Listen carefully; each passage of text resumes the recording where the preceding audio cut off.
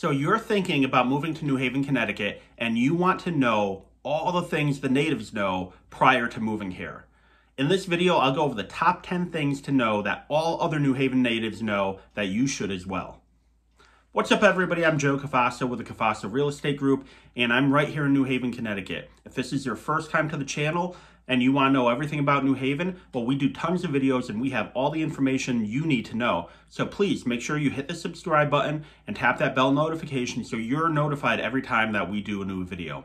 Honestly, we get so many phone calls, emails, and text messages about every single day from people looking to move to New Haven, Connecticut that we absolutely love it.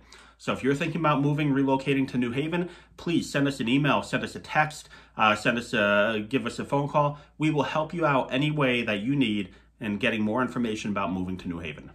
So the top 10 things that you need to know if you're looking to move to New Haven that all other New Haven natives know, here you go. Number 1, New Haven is very serious about their food. We have so many different restaurants in downtown New Haven. Last count, there were well over 100 restaurants, and we could get any type of food that you could imagine, from Indian, Thai, Ethiopian. Certainly pizza and Italian food are what New Haven is known for. But any type of food or cocktail that you want, we have some great bars with craft cocktails and craft beers. If you like to eat it, we certainly have it. Number 2. Deer are very serious about causing car accidents. In Connecticut, there's over 18,000 deer that die from car accidents every year. That's over 50 deer that get hit a day. So if you're driving, especially at night, always watch out for deer. And one thing that you'll definitely want to know is that when you see one deer, there's certainly multiple. So I got in a car accident hitting a deer once. The first deer jumped out in front of my car. I thought I was safe and I kept going, and the second one landed right on my hood. So deer are very serious about causing car accidents. Number 3, if you're out somewhere and somebody asks you if you're a Red Sox fan or a Yankees fan, you are being baited for a fight. New Haven and Connecticut are very serious about their sports teams. We are centrally located between New York and Boston, so there are huge rivalries over Yankees and Red Sox. So if you're going to tell somebody what team that you want, you better be ready to back that up. The 4th thing that you need to know about living in New Haven that all the natives know, if somebody does ask you about what sports team you like, just tell them that you'd rather see the Whalers be brought back to Connecticut. Connecticut doesn't have a professional sports team, but we used to have a professional hockey team. So anybody that's a native to Connecticut and New Haven who was born before 1990, they all ask to see the return of the Whalers. Number 5, if you are a sports fan and you love basketball, you will love to root for the UConn basketball team. So University of Connecticut has a great basketball program and you will fall in love with it.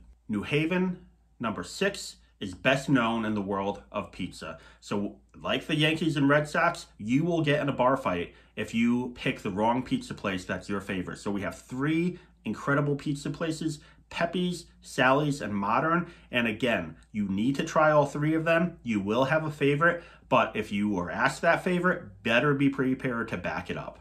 Number 8, Louis Lunch. In downtown New Haven, there's a little restaurant called Louis. It's basically you walk in, you order a hamburger. It is the birthplace of the hamburger, and that's definitely something that you have to try out.